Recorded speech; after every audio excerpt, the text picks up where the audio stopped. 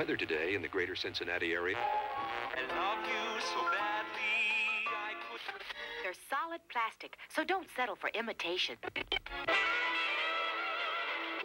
But the senator, while insisting he was not intoxicated, could not explain his nudity.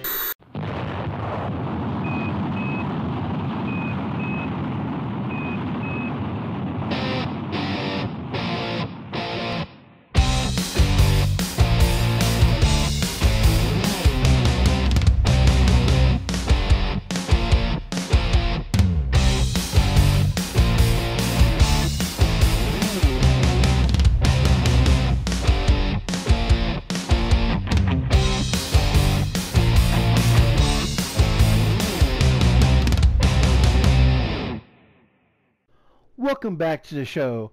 I told you I'll be back if I found something killer, and tonight it's about Arcade1Up and the Atari 50th Anniversary Collection and what's going on right now. Let's do this.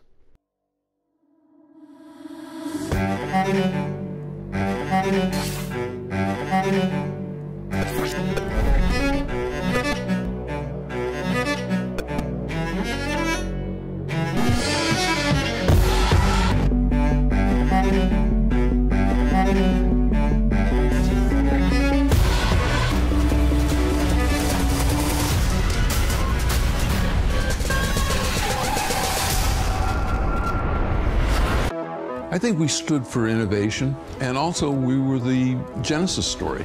You always have a hallowed position when you're the first.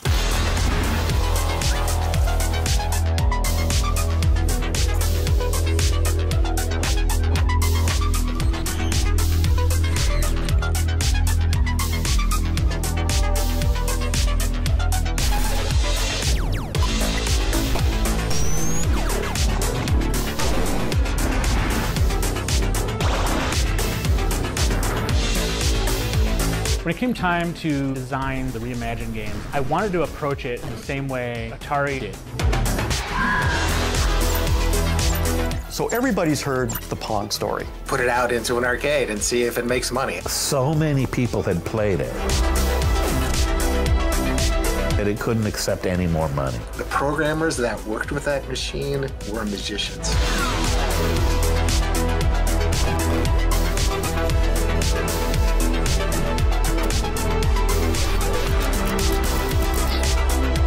It would be good to take the innovation legacy and push it forward into the future.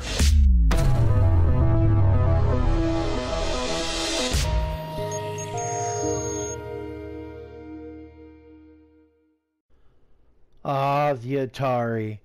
Atari 50, the anniversary celebration, or as some people call it, Atari 50th Anniversary Collection.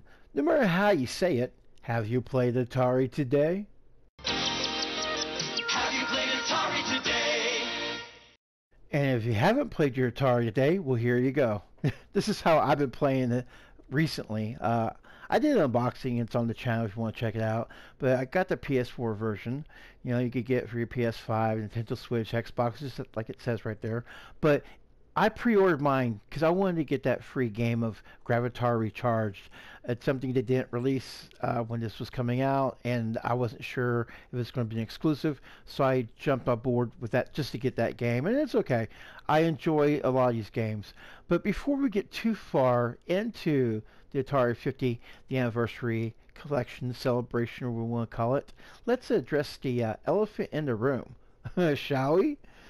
Now, this is on Wayfair's website, and it's an Arcade1Up Atari 50th Anniversary 70-inch Deluxe Arcade from the abbreviation. That's what I'm taking from it. I'm like, what the hell is this? This reminds me of, you know, of the, in 2018 I got the 12-in-1 from Fry's Electronics. This reminds me of it. And I was looking at the games here, and I said, man, there's 14 games.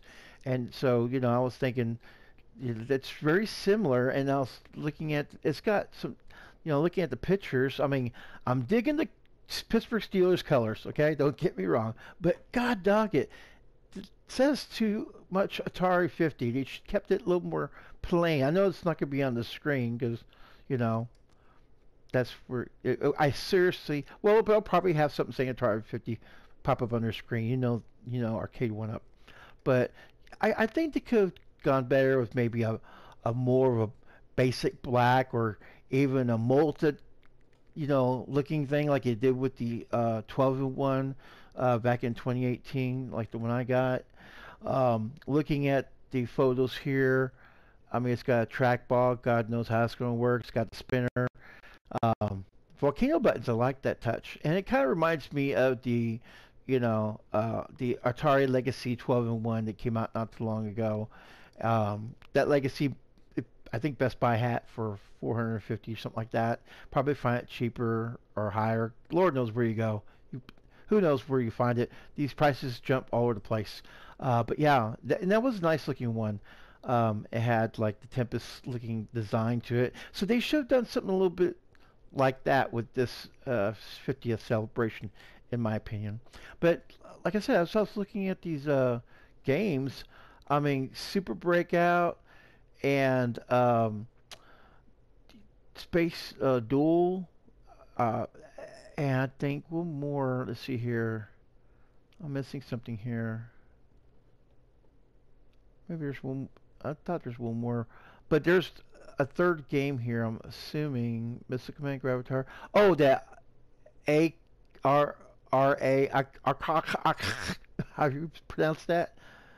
Yeah, that's there too. So those are three, but those were the three games. Are also, I believe, on the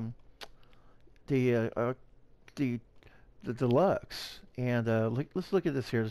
Here's all the games for the 12-in-1. And so, well, it's just 12-in-1 right there. But the games, are listed there in front of the cabinet. Had Asteroids and Centipede and all that. Tempest. And that's the cabinet I enjoyed and I really liked. Let's check out a video of me going to Fry's, checking it out for the first time, and my first reaction to it. Alright, here it is. Arcade1Up. So, decided to check it out a little bit here. Beautiful artwork though. Supposed to come with a riser. Quarms is the spinner, man. It's really tight. Not cool. Ball's responsive, very nice, but the roller ball, but I tell you what, man, it's kind of smaller than what I remember. So I guess for anything,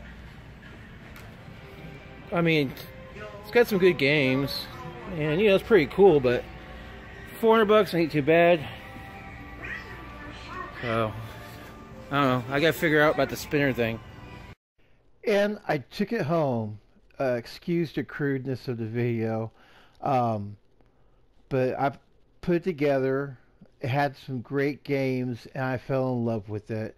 Now, when this first came out, as you can see in the video, there was no deck protector, so I was part of that beginning test of how the paint started wearing off. But other than that, it was a beautiful cabinet. I put the riser backwards because I didn't want to see the Arcade1Up sticking out like that, because I saw Arcade1Up enough when I have it here looking at the beautiful unit. It says Arcade1Up right smack dab in the center.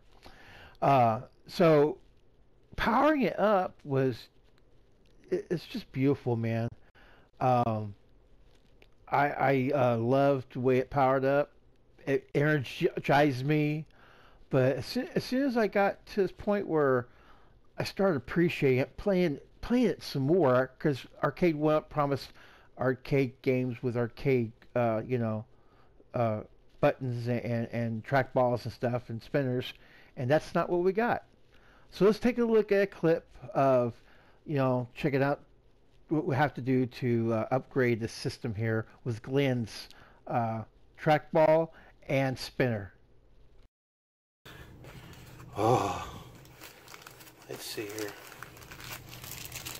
So we got our wires and screws. Allen wrench, yes, need that. Let's see this here.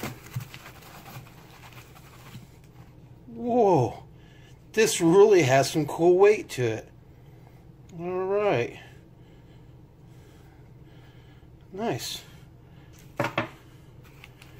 And let's pull this out gently. We don't want to screw anything up. Waiting forever for this. Nice. That's what it looks like on the bottom. Wow, this is cool. It's going to really make a difference. Alright, so what I need to do here is remove the control panel with this crappy spinner. You know what? Let me show you. So this is what I've been dealing with. Spinning it, just doing that, and it's not doing anything. So we all know this is junk. So let's go ahead and get this pulled out of here and open up the back end of this and see what we got and how it installs. Alright, so let's get rid of the old and put in the new. Stand by. Okay, so I got the spinner installed and the hose line up just fine. Glen's video, he says that he used his screws and it works just fine, so I'm going to do what he did. Here is the board, the interface board. So this is the spinner up here, trackball right here. This goes back out to where the spinner, the trackball was originally installed. So we're all set here. And this was the piece of junk. It's just the reason why it started getting smoother a little bit spinning it because it started coming loose. And that was terrible. And of course, this is what we got. It's a switch. It's not even a spinner. See? It's just terrible. I don't know who the design team was for this. I thought it was a good idea, but I'm very thankful for Glen and his team for going beyond the Call of Duty just to give us a quality control spinner, just like promised. Arcade1Up's website said arcade buttons and quality, and that's a crying shame. That's wrong. Alright, so let's put this bad boy together and see how it works and my final thoughts. Stand by. Okay guys, moment of truth. I got the control panel put back in, put my deck protector on. I did use the extra spacer to make it a little higher. Can't hurt. I mean, it's there. Also, my rollerball, trackball here, the original spinner went to the trackball, and the trackball went to the board, and the trackball screws were glued and screwed really good where I couldn't get them done, and I figured I was going to have to cut the wires anyway. I did. So hopefully this works. So let's hope so. I get really nervous right about this time when I work on these things. Yes! Woo! That's a load off my mind.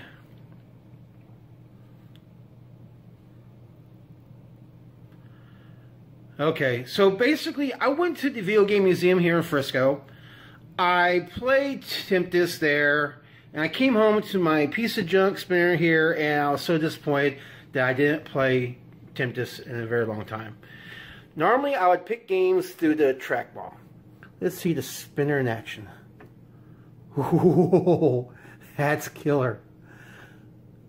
That's so badass. Glen, you did great. Alright, let's get Tempest going here.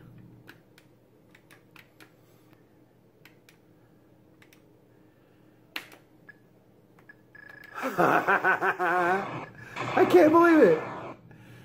This is just like the arcade. Oh my goodness. I'm so freaking happy. Glen, dude, you did us right, man. Arcade1Up promised us arcade buttons, arcade trackballs, arcade joysticks, arcade spinners. And someone dropped the ball. Whoever was in charge of that really screwed the pooch. But man, you came through. This is a huge touchdown on your part, brother. You and your crew. Let's check out the trackball.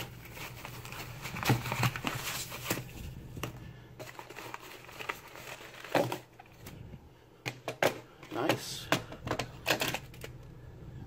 There's your dip switches. Ball feels really good. Screws. Cool.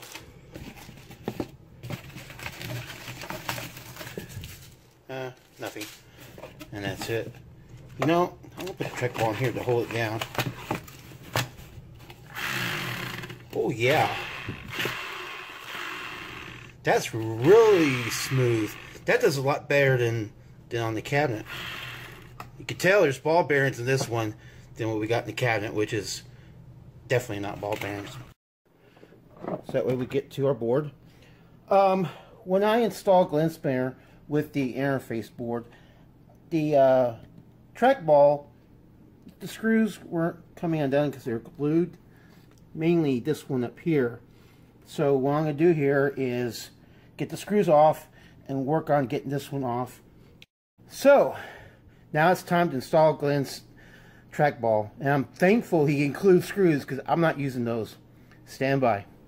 Okay, so I got Glen's trackball installed. It literally took me about a minute. Now there, you know, because of the glue and stuff, you can see there was a little damage from me trying to get this off. I had to take a small flathead screwdriver and kind of work my way through it. As you can see here, I don't know if you can tell right here, but it didn't damage it. It's in there securely. But yeah, you could see all that glue residue and some of this little stress there that caused me getting off. But it's in there secure. I decided to keep the interface board in play because I didn't want to feel like opening this up and jacking with it. Even though you can if you didn't have the interface board, and just now getting Glen's spinner and trackball, there's a way to install it without the interface board from Glen.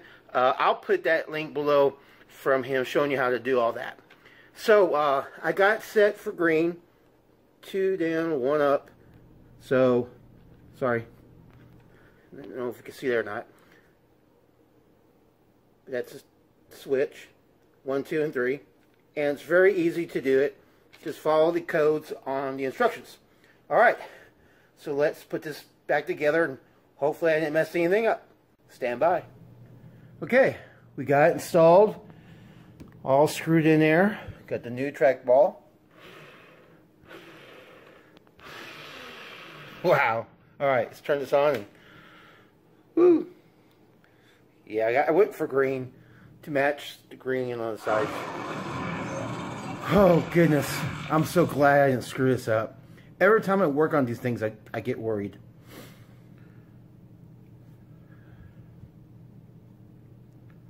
Excuse the glare, by the way. So, we got the spinner here. And the spinner is working just fine. Let me get the trackball. So, basically, when I was playing Quantum, there it is. I thought I was sucked at this game, and so I was like, okay. And see how it kind of spins a lot quicker now? Well, not spins, but I'm trying to show off here. I'm not doing a good job. But you can see it's a lot quicker now on the response time because of the trackball. I was trying to get one more for you guys.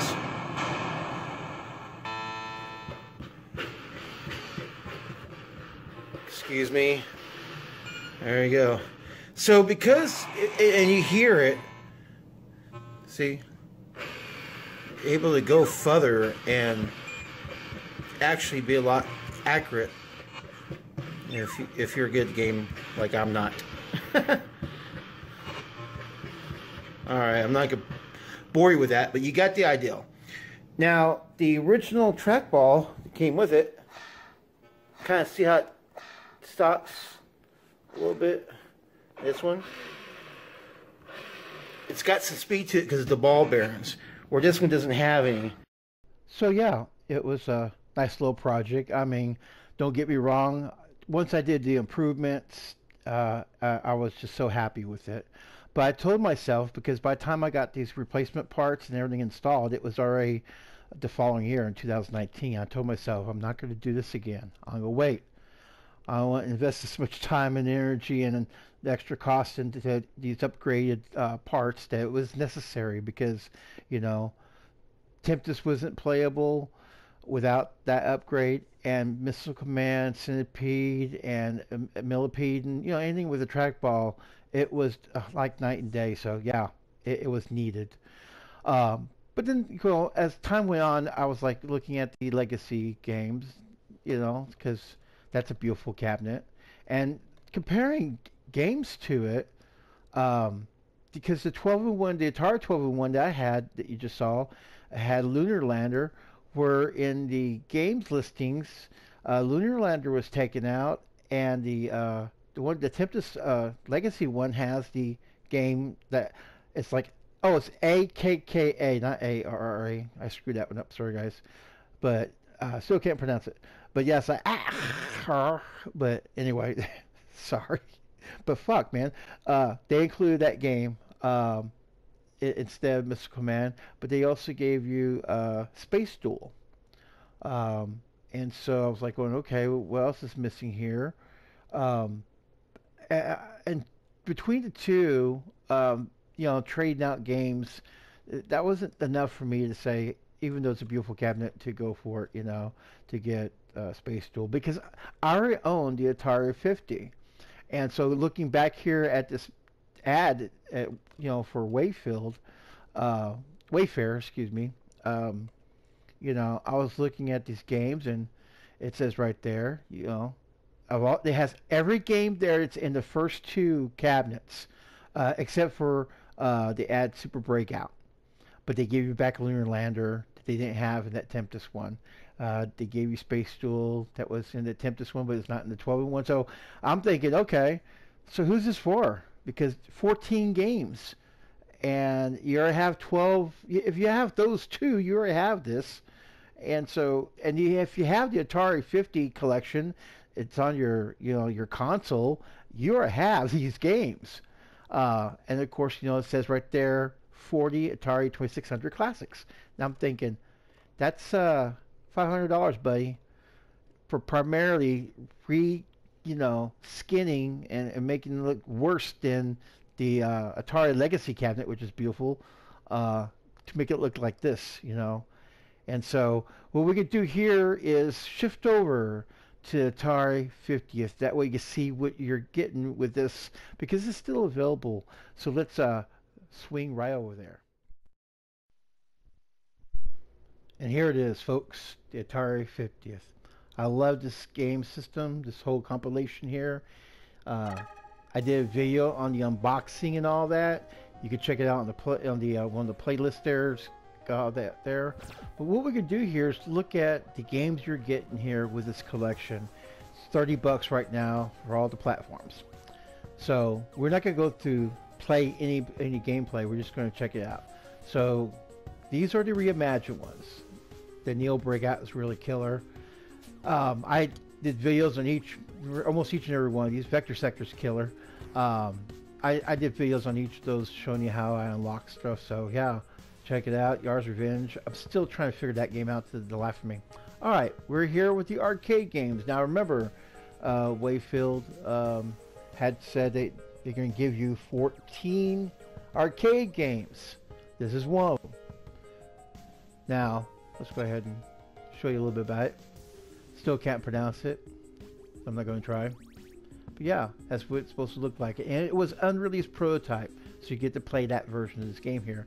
What version you're getting over there, the other versions, I don't know. Arcade1Up did with them. I'm assuming it's the same.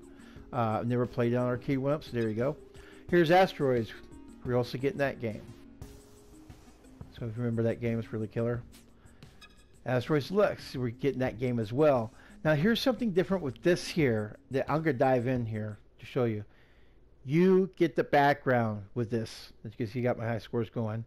And you don't have to have it looking like that, because you could just go ahead and change up the, you can make it original, and you could do that. For this one particular, because it doesn't take away the intent, to me at least. I mean, it's cool like this, but for some reason I'm kind of digging the full. Is it full wide? No, full I think is. Yeah, because I was looking at the spaceship and how it's cut off. Let me double check here. Wide. Yeah, it's more zoomed in there. So I'm trying not to do zooming in, but kind of like that. Okay. Now let's go ahead and yeah. Oh, might as well just kind of let you hear it. I mean, it plays just like the arcade. And what's cool is you got that background. Okay, so I lied to you guys when we're playing the video game. So I'm not gonna play the whole game, but there we go. Let's get out of here. Oop. Yes. So yeah, so that's the other one that's on the Arcade1Up, but you're not getting this version. You can get the plain one. All right, Black Widow's not on there, but you get this one. So there you go. So the advantages of buying this system here is going up. There's your Breakout, which they promised us for the other releases, the Legacy and the Atari 50. Now Centipede, there was stuff going on here. Let me go ahead and dive in here and show you. Let me go ahead and, because once you fix the screen on one, it goes back to the other. So we go back to the original on this one. Cause that's how I like to play it. But what they did here was, let me go back here. They gave you opportunity to not only change up the controls. See what I did here? Firing now is my L2, and I'm using the pad in the center of my PS4, that display where it says game options right here. I'm using that display to move my fingers, and it is really playable. Check this out. So yeah, I mean the trackball I prefer, but hey, this is still playable. I just had to change up some of the stuff. Okay, I'm not gonna do that. Get out of here. But yeah, I had to change up, and they come with dip switches, so you can change up lives, bonus lives, difficulty. So I didn't really have that easy. Okay, let me quit here. All right, so let me get this. Cloak and Dagger is another one that doesn't come with your collection for the $500 you're gonna pay, but yeah, I've never played that game. So Crystal Castles does come with the the Atari 50 Arcade1Up, but that's something that you know what, let me get back here. Yeah, Crystal Castles trackball, once again I use my little finger to the center of the thing, and it works just fine. Fire Truck, a game I never played, still haven't played, but yeah, there you go, you get that too. Food Fight, that's a really cool game. I mean, I didn't like it all that much growing up, but I'm finding a new liking to it. I just gotta play it some more. Gravatar comes with your Arcade1Up system, so yeah, you'll get that one. And once again, anything with a trackball or spinner, I'm using the little center thing here. iRobot, another game that I've never played, but once again, doesn't come with your system, so if you're spending that $500, there you go.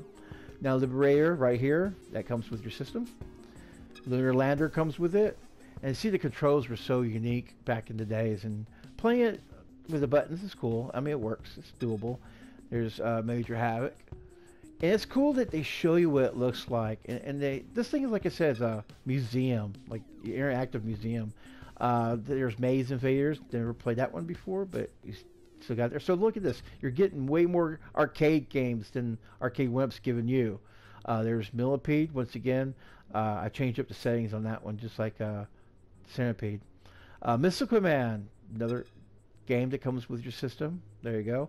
And the controllers were a little bit different. They have the trackball, and then, well, not a little bit different because you have trackball with the other one. But just remember, the trackball does, and there's Pong. You get Pong with this one. Nothing, you don't get that with the Arcade1Up. But the trackball, yeah, unless you replace it, it's not workable for me. There's Quantum, trackball game. And once again, the center of my PlayStation 4 pad works just fine. There's your Space Duel, comes with your Arcade1Up. And look, another game that you get without paying for extra stuff for Arcade1Up, because they won't do a steering wheel game unless they're trying to sell something weird. That Fast and Furious thing was weird. There's your Super Breakout. So that's a game you get. There's your Tempest, another game you get for the Arcade1Up. Warlords, you do not get with the Arcade1Up. It comes with that. So let's backtrack here. See here. 1, 2, 3, 4, 5, 6, 7, 8, 9, 10, 11, 12, 13, 14, 15, 16, 17, 18, 19, 20, 21, 22, 23, 24, 25 arcade games. Now let's talk about the 2600, and then we'll just kind of flash through the other stuff. So we got 1, 2, 3, 4. I haven't unlocked that, so 5, 6, 7, 8, 9, 10, 11, 12, 13, 14, 15, 16, 17, 18, 19, 20, 21, 22, 23, 24, 25, 26, 27, 28, 29, 30, 31, 32, 33, 34, 35, 36, 37, 38, 39, 40. Now, there's exactly 40 on here. What do you think it would be that those are the 40 games you get with your system? I bet you dimes $2 these are your 40, because there's exactly 40 here. It's the anniversary edition. This is the anniversary edition. So there you go. So 25 arcade, you got 40, count 40, 2600. But that's not all. Hey, you get the 5200 games, 7800 games. I'm sorry, I'm going kind of fast. And then there's Lynx, damn it, Lynx games. And then there is your 800. There's a few there. And then you got your Jaguar. So look at all this extra cool shit you get to have with this collection. So my summing up of the thoughts between the 50th anniversary and this year, well, my friends, there you go. It's up to you. $30. Get all these arcade games, all your 2600 games that you're promised from the Atari 50 Arcade1Up. Well, guys, that's a wrap it for me. Thanks for the hang time. Until next time, my fellow gamers, game on. Catch you in the next one. Laters.